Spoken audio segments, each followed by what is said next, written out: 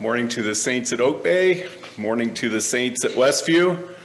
The last couple years, it's been a joy to be able to connect virtually, but this is a whole lot better. So it's been good to see you face to face, shake hands, share germs, all that kind of stuff. And happy Christian fellowship, as we were thinking this morning. So be turning in your Bibles to 2 Kings chapter 4. If you're just joining us, we're in the midst of a conference weekend, and we're looking at the ministries of Elijah and Elisha.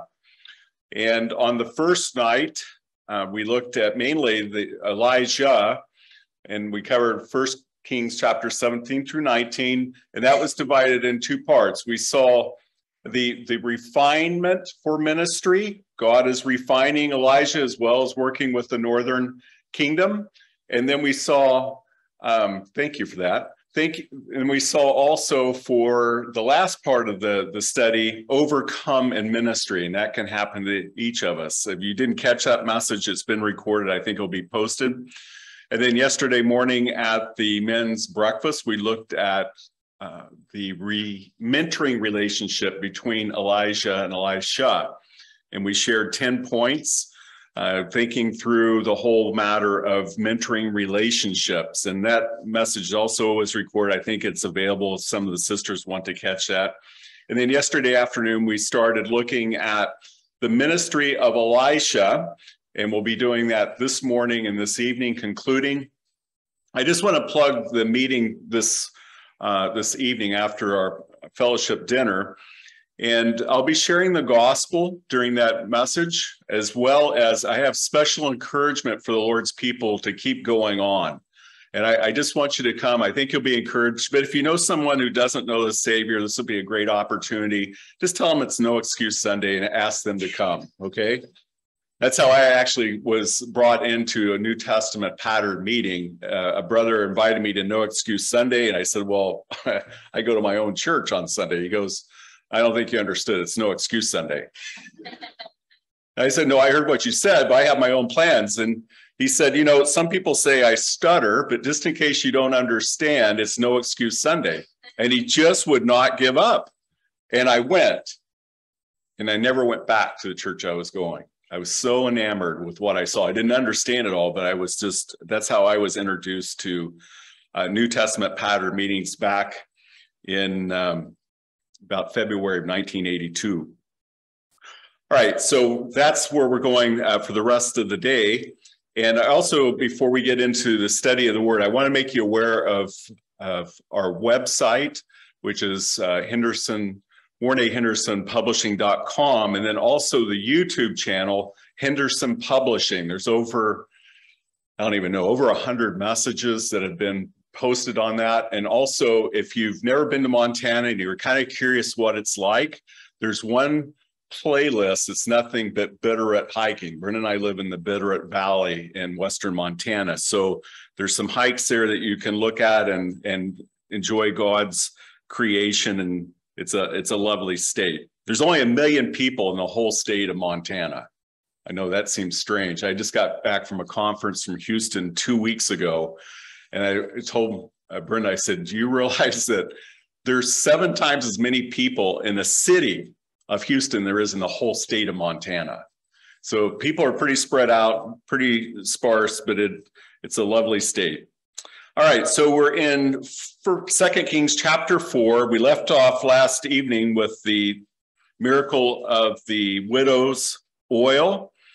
And the point was that she had to have faith to use what she had, and she had to have faith to use what was provided for her. And we suggested the application that in our praying, it's so often we pray, Lord, I need this, somebody needs this, I need healing, whatever. And those are fine things to pray for. But I find in my own personal prayer life, I'm pretty self-focused sometimes. And it would be great just to acknowledge, God, you've given us these things already. How can we use what we have to further the kingdom of Christ? So try praying that way. God, thank you for what you have given. How can I use this to further the gospel? And don't be surprised if the Lord provides more and to enable you to do it. So we're going to pick up on verse 8 now. We're looking at the Shunammite woman.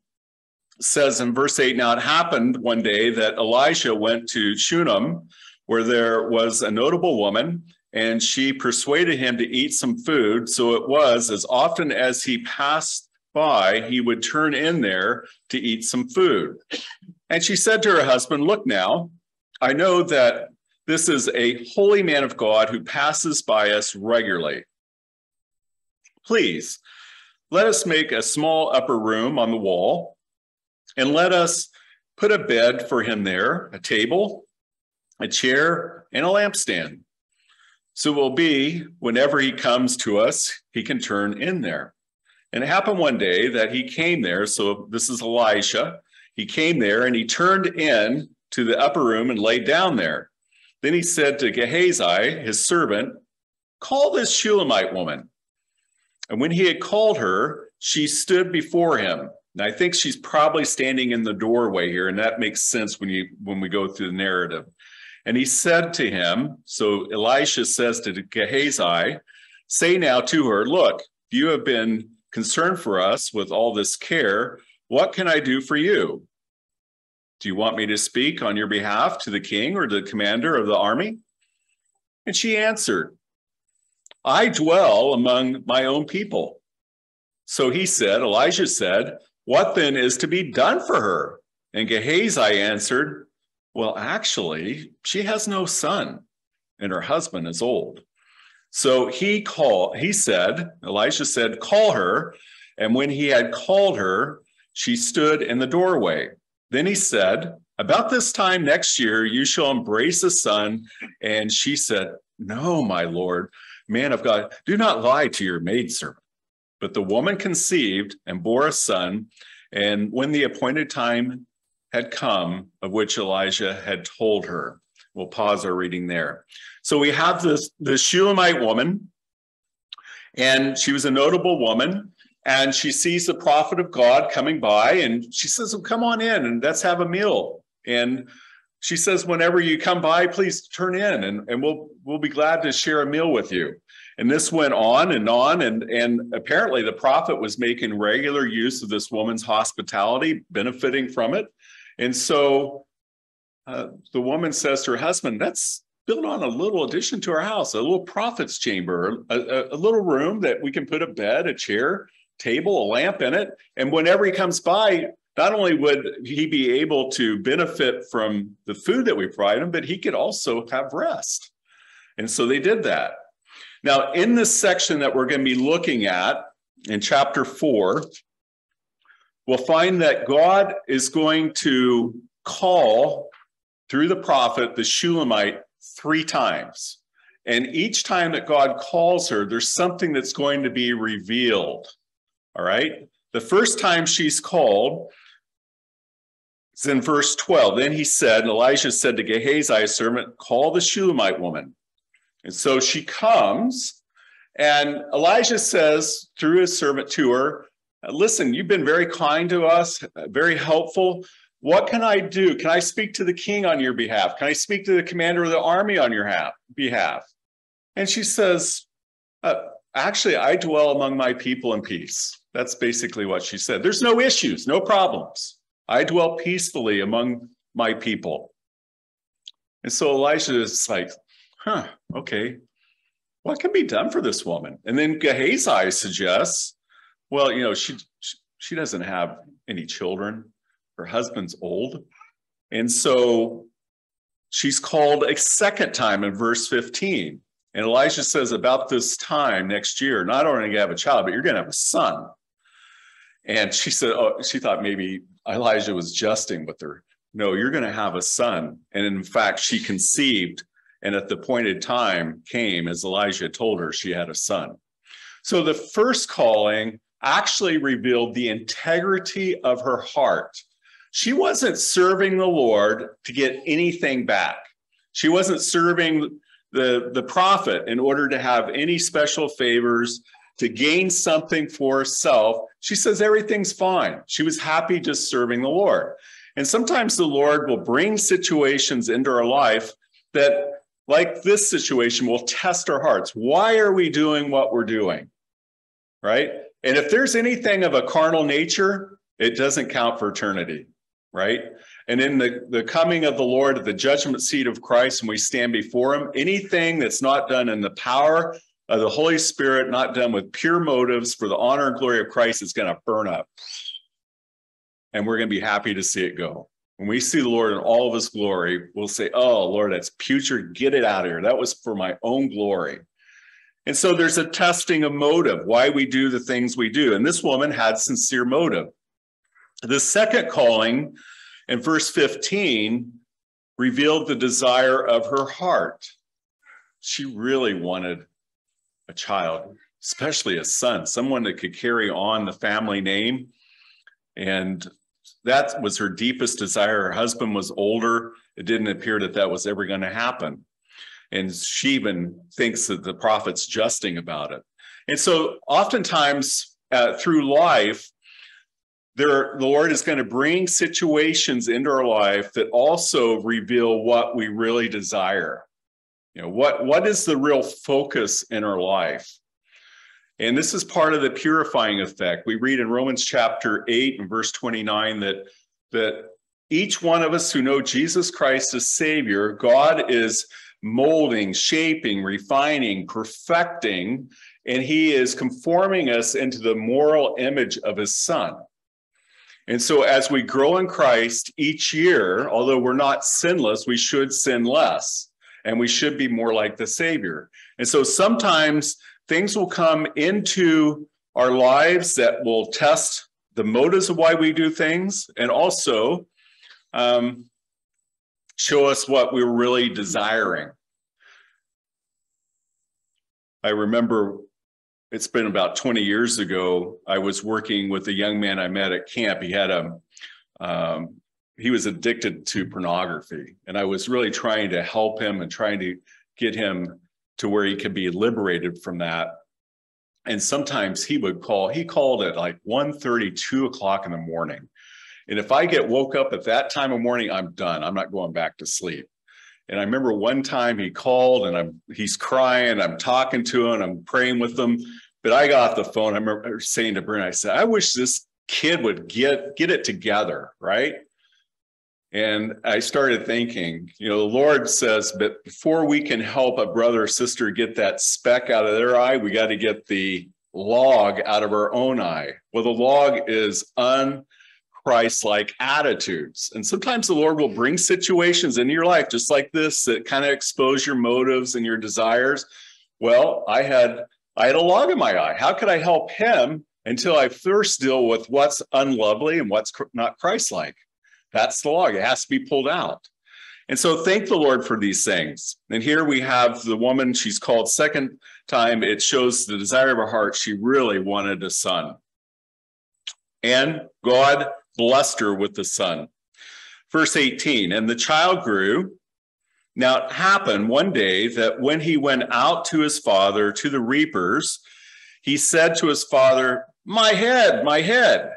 So he said to his servant, carry him to his mother. And when he had taken him and brought him to his mother, he sat on her knees till noon and then died. We're not told the age of the son, but clearly he's able to express himself in speech. He's sitting on her knees. It's not like she's got him in, cradled in his bosom. So the boy might have been 3, 4, 5 years of age. And the boy dies, maybe some kind of an aneurysm, something in the head. We're not told, but he dies. And he clearly dies out of the text. And when he had taken him and brought him to his mother, he sat on her knees till noon, then he died. Now notice what she does. Verse 21, she went up and laid him on the bed of the man of God, shut the door upon him, and went out. I want to suggest to you that in the mind of this woman, this is not a done deal. She takes him up to the prophet's chamber, the man of God, and lays the boy on the bed. And now she's going to jump into action. She goes to her husband. She says, please send me with one of the young men and one of the donkeys that I may run to the man of God and come back. Notice that run. Now, Elijah is at Mount Carmel, verse 25. She's at Shunem. That's almost 20 miles difference. And not only do you have the difference, you've got to cross the river too, Kishon River. And so that was, this was not an easy track. And so her husband says, why today? It's not a festival. It's not the Sabbath. Why do you want to go see the man of God today? Evidently, she did not tell her husband that the boy had died. I doubt that he would have let her go if she had. And so she kept saying, it is well. In other words, there's an important reason. I need to go see him. And so her husband apparently agreed. And then she saddled a donkey and said to her servant, drive and go forward. Do not slacken the pace for me until I tell you. So it's around noon when this occurs. And she saddles a donkey and she tells the servant, you go as fast as you can unless I tell you to stop. And time is of the essence. Now, I don't know if any of you have ever ridden a donkey before. I'm just curious. Anybody ever ridden a donkey here? This is not this is not like riding a bus, okay? I grew up on a farm in Kansas. We had horses. We had one donkey. I worked on Charlet Ranch. We checked cattle on horseback. And I had the big idea one day that I was going to break the donkey. And it didn't go so well. I got hurt, actually.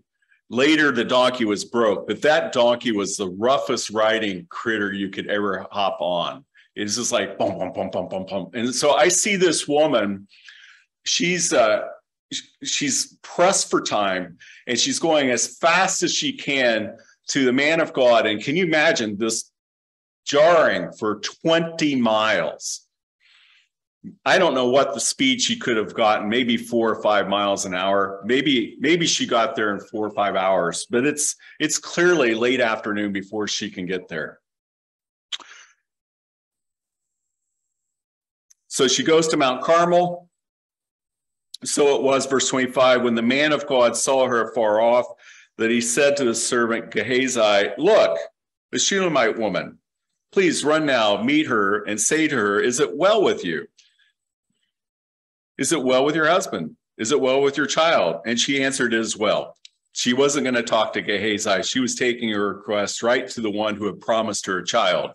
Now, when she came to the man of God at the hill, she caught him by the feet. But Gehazi came near to push her away. But the man of God, Elijah, said, let her alone, for her soul is in deep distress, and the Lord has hidden it from me and has not told me. So she said, did I ask a son of my Lord? Did I not say, do not deceive me? Then he said to Gehazi, get yourself ready, take my staff in your hand, be on your way. If you meet anyone, do not greet him. If anyone greets you, do not answer him, but lay my staff on the face of the child. The mother of the child said, as the Lord lives, as your soul lives, I will not leave you. So he arose and followed her. Now Gehazi went on ahead of them and laid the staff on the face of the child, but there was neither voice nor hearing.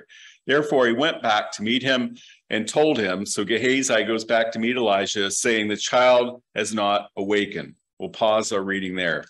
So she gets all the way to Mount Carmel. She makes this 18 to 20 mile journey. It's late afternoon now. She's crossed the Kishon River to get there.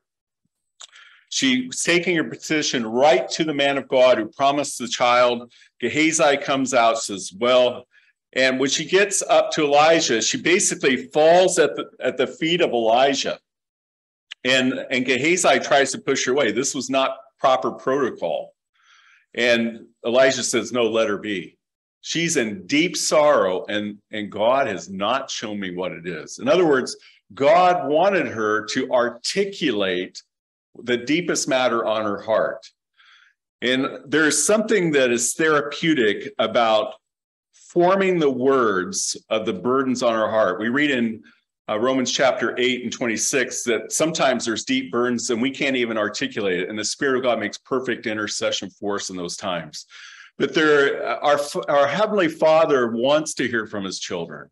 He wants us to bring our petitions, our needs before him, the heaviness of our heart. It's like Habakkuk. It says that when he saw the burden, and so the word there in Hebrew means to lift up. And so his burden was lifted up to the Lord. And God wants us to lift our burdens up to the Lord, articulate them, express them to him. And so apparently, because God didn't show Elijah, the woman had an opportunity here to articulate the deepest need on her heart. Her son was dead. A practical point here. There's a time and place for formality, but this wasn't it. And sometimes in our interactions with other believers, even in our church meetings, there'll be things that will happen. And it's like, hey, this is not the norm, right? It's an unusual situation.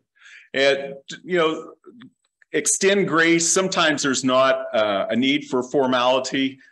Sometimes there's more pressing matters. And what I found in past assemblies when there's been issues like this, if it's a pattern, deal with it. If it's a one-time thing, grace can overcome that. Sometimes it's just a teachable moment. And here we have a situation where it wasn't a time for formalities. There was a deep-seated need that needed to be addressed. And so the Shunammite expresses herself. Gehazi sent on with the prophet's staff. The staff represented God's authority. And Gehazi gets to the child, puts the staff on the child, nothing happens. Gehazi goes back to Elijah. Well, we can see the wisdom in that. What would have happened if that staff had been laid on the child and the child woke from the dead? What would have happened? Well, instead of worshiping Jehovah, people would have started looking at the staff as something special, right? Think of the bronze serpent, right? The bronze serpent picturing sin, bronze judgment lifted up in the center of the camp. It's a beautiful picture of Lord Jesus Christ, which he ties in John 3 to himself. And the fiery serpents come out, and because the Israelites have been murmuring, complaining against God, God is punishing them. And if you got bit by one of these serpents, you died. And so the people repented, and they called out for the Lord. And God says, all right, so the solution is make a serpent, bronze, put it on a high pole in the center camp, and if by faith someone will look at that serpent and they've been bit, they'll live. And the Lord says, well, that's picture me. I was made sin at Calvary for you. I experienced the judgment of God. That's the bronze. I was lifted up on the pole. That's the cross. And the same is true when we realize that we're snake bit. We have a deadly disease called sin, and we don't want to go to the lake of fire. We want to be saved. Then we can look at Christ and receive the free gift of salvation. Well, what happened to that bronze serpent over time is it became an idol. And Hezekiah had to destroy it because the people started worshiping the bronze serpent instead of the Lord. And so we don't need all these middle ground things. I mean, let's face it, we tend to love ritual, ceremony, rote. I mean, how many of you sat in the same seat on Sundays, Sunday after Sunday? How many of you park in the same parking spot, right? That's just the way we are. And so it's easy to slip in tradition and rote. And sometimes these things become so ceremonial that they almost become like wrong if we don't do them. Right? So we need to be constantly thinking through these things. It's easy to start bringing Judaism into Christianity and start thinking, oh, I need this religious experiment, the stained glass windows, the incense, the candles, all of it. Well, that's all out of Judaism. There's nothing religious about that at all. No help there at all. In the church age, it's Christ. He's the center of attention. That's what draws us together, as our brother was reminding us this morning.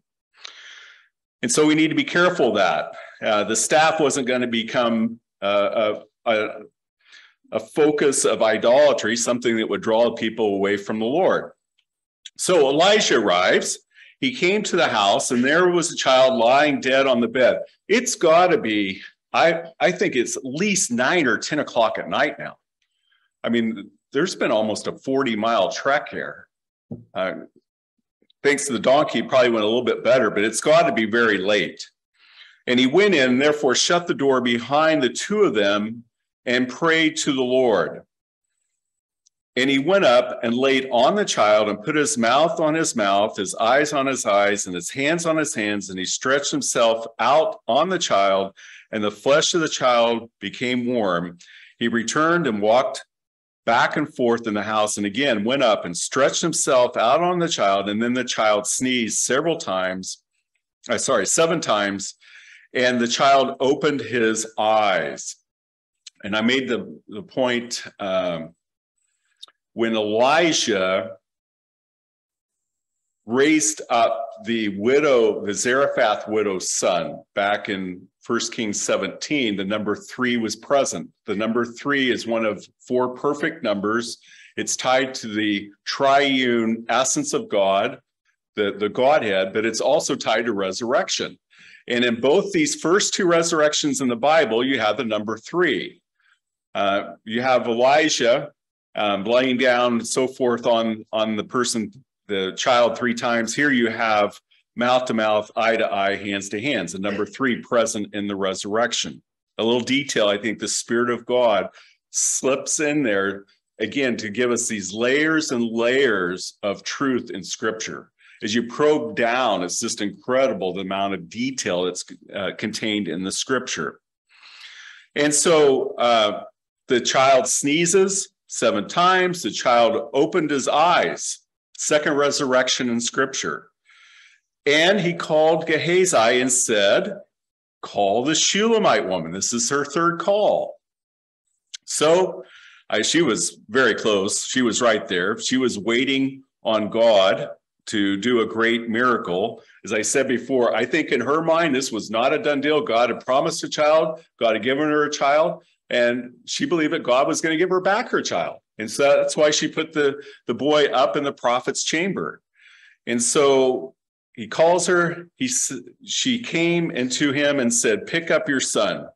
So she went in, fell at his feet, and bowed to the ground. Then she picked up her son and went out. And so the second calling shows the essence of her faith. She didn't doubt. She knew that her God was able to do an impossible miracle, bring her promised son back to life. And through the prophet Elisha, the son came back. So there's some practical things as we look at this text concerning the Shunammite. One is, and I was thinking about this with you yesterday, use what you have to bless the Lord's people. And most of us have homes that we can use to have the Lord's people and bless them. Great opportunity to do ministry, great opportunity to share the gospel with those who don't know it. We're to be given to hospitality. Elders, it's one of the present tense criterion for being recognized. Someone that opens up their home and uses it to bless the Lord's people and do shepherding ministry. And then we also saw that don't be surprised if the Lord brings certain situations into your life that it's going to probe your heart. It's going to show your motives and things, why you're doing what you're doing. It's going to show what you're really living for, what's really important to you. And also it's going to show the validity of your faith. Think of Genesis chapter 20, when God came to test Abraham. Go offer your only begotten son in Moriah, a mountain I'll show you, as a burnt offering. Hebrews 11 tells us that Abraham didn't even ask why. He just got up and did it. Now that's faith. And Hebrews 11 tells us that although there hadn't been a resurrection in Scripture before, Abraham knew that God was a covenant-keeping God, and that Isaac was the only begotten son, the son of promise, the one that he would fulfill his promises to Abraham through that genealogy, that lineage. And so Hebrews 11 tells us that if Abraham struck him down, God would have to live him right back up. He believed in a resurrection, even though there had never been a resurrection before. That's the kind of faith that the Shunammite is showing us. She believed that her son could be raised up. So when these hardships come in and these trials come in, these things that probe our heart, thank the Lord for those. They often show what's lurking in our hearts that shouldn't be there, right? Job, a righteous man, none like him in the whole earth. Well, that's a pretty high accolade by God, right? But there were things in Job's heart that Job didn't even know were there. And so God leads him into a trial, an incredibly hard trial. And in the process of time, those things that were lurking in his heart came out. And Job accuses God of abusing his power and wisdom, not being fair with him. And then the Lord comes to Job. Can you imagine the God of the universe standing before you in a tornado saying, stand up like me as a man. I have questions to ask you. Ooh. And it took 2 rounds. 2 rounds. God had to come again in a tornado. Second round. First time he says, oh, I'll be still. I won't say anymore. But you know what? Silence isn't the same as repentance. God had brought him part way. He had to come a second time. And then at the end of that, Job says, I repent and dust and ash. Well, that's where God wants to get all of us.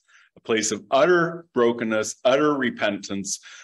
And as a result, Job was refined. He was greatly blessed. The devil was cast down, defeated in the thing, and God was honored. So it was a win-win-win. And that's what happens when we allow God to take these experiences and probe into our hearts, showing our motives, why we're doing things, what's important to us, and also the validity of our faith.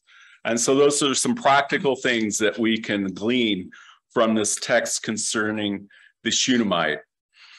So we're going to look very quickly now at these last 2 miracles into chapter 4, and then we'll be picking up this evening, if the Lord had be not come, in chapter 5. We'll be looking at Naaman, the Syrian who had leprosy. So 2 more miracles. These are short. Verse 38, Elisha returned to Gilgal, and there was a famine in the land. Now the sons of the prophets were sitting before him, and he said to his servant, put on a large pot and boil stew for the sons of the prophets. So one went out into a field and gathered herbs and found a wild vine and gathered from it a lapful of wild gourds and came and sliced them into a pot of stew, though they did not know what they were. Then they served it to the men to eat. Now it happened as they were eating the stew that they cried out and said, man of God, there's death in the pot. And they could not eat it. So Elisha said, then bring some flour. And he put into the pot and said, serve it to the people that they may eat. And there was nothing harmful in the pot. Well, these are desperate times. There's famine. There's not enough food for the prophets, sons of the prophets, to eat. And Elisha says, well, put on a big pot of stew. It's like, well, we don't have much to put in it. And so they go out and they gather what they can, wild herbs. And apparently they found a vine that was a wild gourd. And we know what this is now. It's a colocynth. It's a vine that looks like a cucumber, and it produces a fruit about the size of a cucumber, but it's orange, and they would have sliced it up and put it in the stew. Well, this particular colocynth, it has a neurological effect, and if you eat too much of it, it can kill you. And so apparently they started eating it, and they started probably feeling some of the effects of it. And they said, oh, there's death in the pot. And maybe they were fearing for their lives, what they'd already eaten, but they knew they couldn't eat any more of it. And so they're hungry, they're desperate, it's a famine, and so they really want to eat, but there's death in the pot, they can't eat it. And Elisha says, just bring me some flour. And so he casts some flour in it. He says, okay, go ahead and eat, it's fine now. I'd be saying, okay, you go first, right? Well, this is a supernatural. It's like putting the salt in the well at Jericho. Salt doesn't improve water quality, but this is a supernatural. There's a lot of symbolism in what was going on. And I want to suggest to you that the fine flour here, we have these 5 Levitical offerings in Leviticus 1 through 7. The second offering is the meal offering. And that was a fine flour that was used in the meal offering. There were several different kinds of things that could be offered in the meal offering, but it pictures the fine character of the Lord Jesus Christ, that holy character of Christ, the things that God appreciated about his son and character. And so Elisha represented John the Baptist in his ministry. He's calling the people to repentance, calling fire down in judgment and so forth. Very spectacular public ministries. But Elisha pictures the ministry of the Lord Jesus Christ. He's among the people, meeting the needs that he sees one-on-one, champion of the people. And so I'd like to suggest to you that there's a picture here of the Lord Jesus Christ that we can appreciate. See, we had death in our pot too.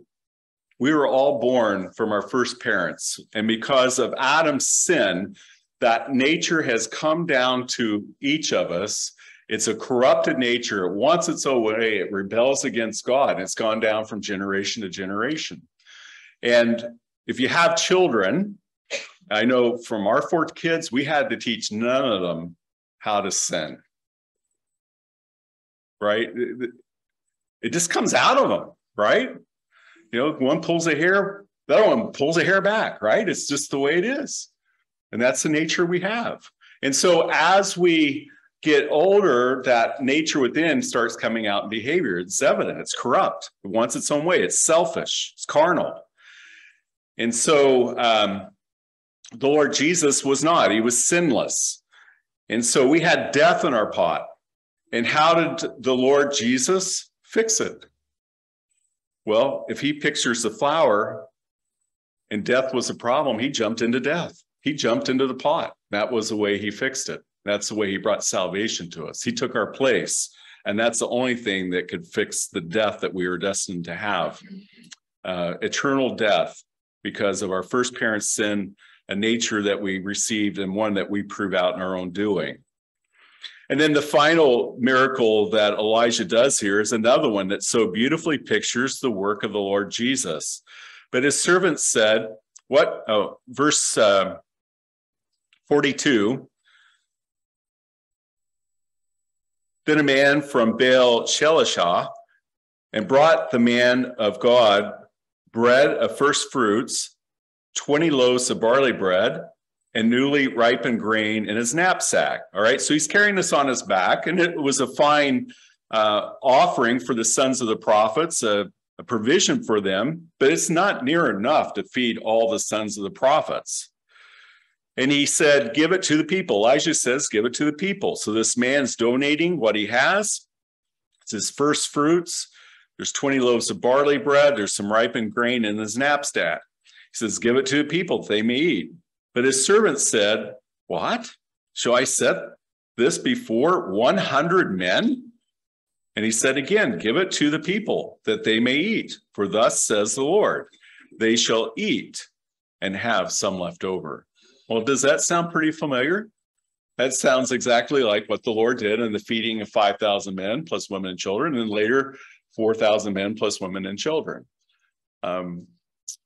I'm doing a Bible study with a 10-year-old named Ari, and we just studied this miracle of feeding of the 5,000 plus women and children this week. And he says, well, why was there 12 baskets left over?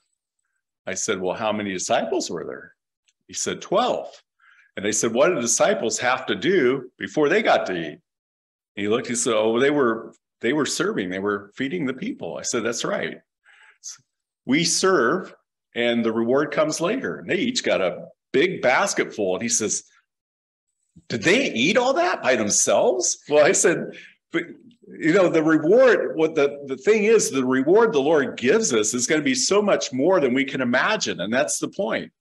And so reward comes after serving, right? Paul picks this up in Romans 8. He says the glory comes after suffering. And there's an order.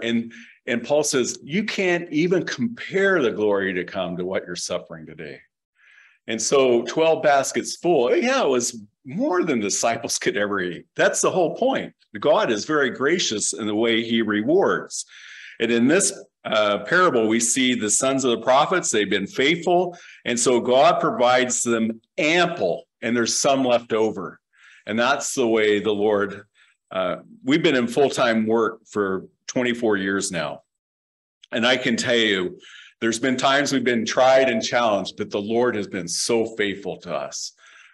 When we had 2 sick adult kids, we were bleeding out thousands of dollars every month and trying to care for them. And the Lord got us through that.